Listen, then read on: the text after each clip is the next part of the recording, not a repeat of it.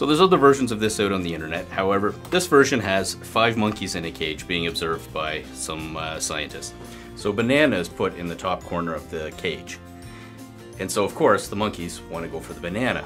And every time that they go for this banana, they get sprayed with cold water.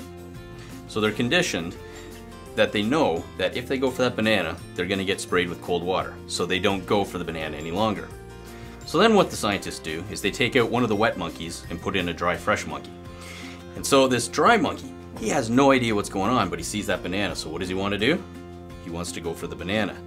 So the 4 existing wet monkeys know that if that other monkey goes for the banana, then they're going to get sprayed with cold water. So they physically restrain this new monkey.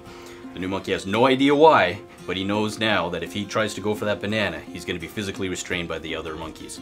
And so one by one, the scientists remove one of the conditioned wet monkeys and replace them with a dry one. So one by one, the wet conditioned monkeys are replaced with the dry monkeys. And so at the end of this, you've got 5 monkeys in a cage that want to go for that banana but won't, but don't know why. What we learned from this is that this is how organizations get stuck with, that's the way we've always done it.